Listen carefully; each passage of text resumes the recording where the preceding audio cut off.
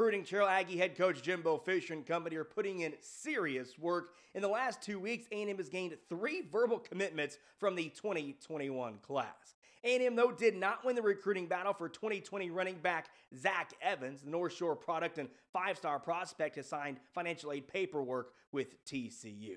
Man, here in the Brazos Valley, we had a massive 2020 signing class, and as Mike Lucas reports, former A&M Consolidated star Nate Floyd is hoping to make an immediate impact as a true freshman at Texas Tech.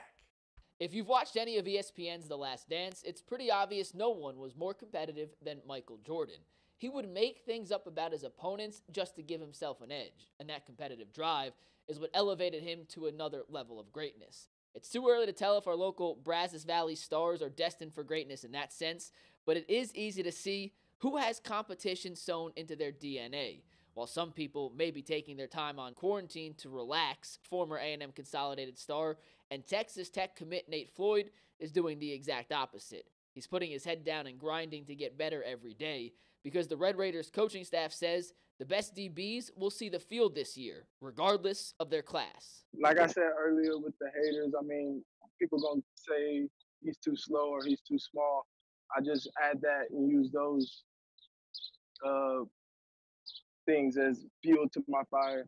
And, yeah, hopefully I can compete and get that starting spot. Sounds a little Jordan-esque, if you ask me. Coming up tonight at 10, more from my conversation with Floyd, including the one skill that separates him from other defensive backs in this class. Justin? Thanks, Mike.